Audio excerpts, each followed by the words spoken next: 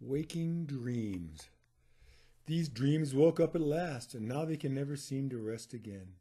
They toss and they mumble fitfully throughout my long and mindless working hours.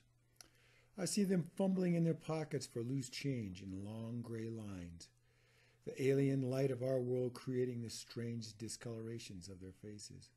You get used to not looking right at them, or else they will quickly fade away, their faulty assumptions collapsing beneath the fairy tale castles of their logic. These dreams awaken, stubbled and grimy, having voluntarily left their kingdom. They fill me briefly with their uneasiness as they are passing right on through me. They walk the land alone, dissolving soundlessly without leaving any footprints.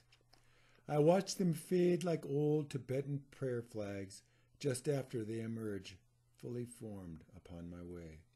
They leave no trace except the faint and dissolving memories of their passing.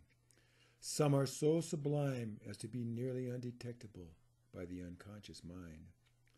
Sometimes I pray to mistake gruesome reality for their phantasmal influences. Given off as I walk, they disperse in an illogical, ever-thinning aerosol. Waking dreams, trying to tell me how much I need some simple, restful sleep.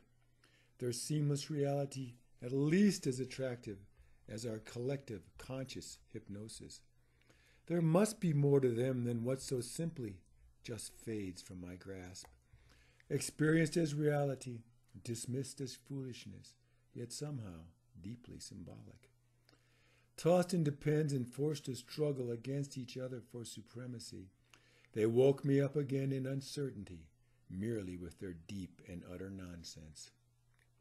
These awaking dreams have not yet reached a full consciousness, nonetheless. These cast out and wandering souls sometimes awaken me in rich tears. We do not speak to each other, but I wonder if they observe me as I do them. Sometimes when I come to, I'm laughing with echoes of their beautiful music still in my mind. Often do I wish to experience their version of reality as more than a mere spectator. Waking dreams trying to shake and rouse themselves from the depths of the everyday. Began to cry as one of them impinged upon the terrible vacuum of my empty life. Just had to reply as they masqueraded as those I had known and loved so long ago.